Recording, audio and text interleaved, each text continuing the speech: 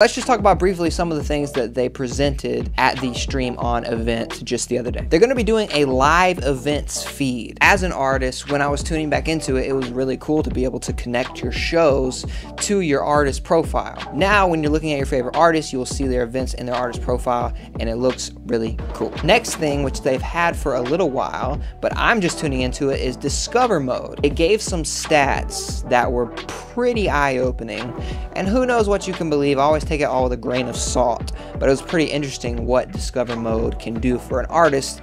My understanding is that they give artists a little bit less revenue per stream. In exchange, you are algorithmically put into more people's feeds. People that they think will like your music, they'll pretty much just recommend you in exchange for less revenue per stream.